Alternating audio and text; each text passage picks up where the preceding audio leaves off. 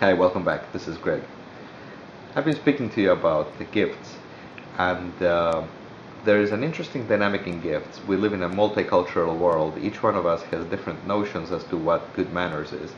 We have lost a little bit of this holistic sense of this is the way things are done. Each one of us does things according to their background, the way that the family used to do it, stuff like that. So we might find that the golden rule, do unto others as you'd like done unto you, is a little bit trickier these days because other people would want other things done unto them.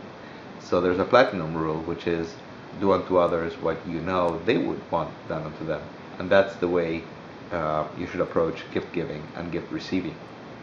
There is an essential function in the gift giving, which is to celebrate the person to whom you're giving a gift.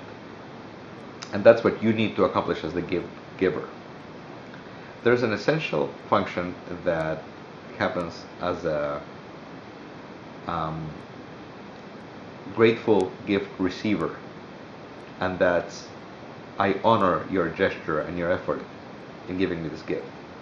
And that's the job of the gift receiver. But here's the tricky part. It's on the honor system. You can't force somebody to do this. You can't point it out to them, you can't bring it up to them, you can't make them. It ruins it. It ruins the magic.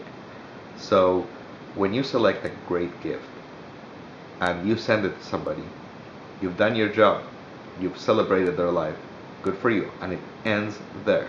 Now, maybe they will do their part. And maybe they will call you, maybe they will email you. Maybe they'll send you a letter saying how much they love their gift. Maybe they'll mention it casually in passing next time they're hanging out with you. Or maybe they'll forget entirely and they'll never properly acknowledge your gift. Let it go. Your part was done, you celebrated their life. Did they honor the gift? Maybe they did, maybe they didn't. But the problem with you bringing it up to them is you're going to piss on your earlier effort. You're going to wreck your earlier effort, which was to, in a very pure, very unselfish way, celebrate their lives. The moment that you bring up gratitude to them, what you're doing is you're going back and you're defeating your earlier purpose. So don't do it. Don't do it. The moment that you give a gift, consider it closed.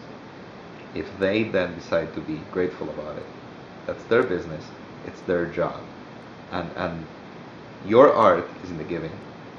Their art is in the receiving. Now, if you're on the receiving end of the gift, then now I speak to you directly, which is you've received this wonderful gift. Now your art comes along. How are you going to acknowledge? How are you going to be grateful for what you've received? And hit the mark. Hit the mark by saying it right, realizing the level of effort that was involved. Don't dismiss it. They had to go to the mall, they had to order something online, they had to think about it, they had to spend their dollars, they had to have discussions as to what would be the right thing to get you. And thought went into this, and feelings went into this, and expectations now go into this, which we're human, so they do.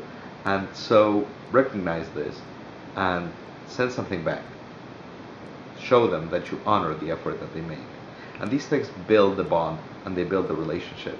And these are the rituals that indicate to us, I see you, I celebrate you, I'm here for you, which is what relationships are all about. Anyway, thanks for listening to me. This is Greg talking about relationships, and I'll catch you next time.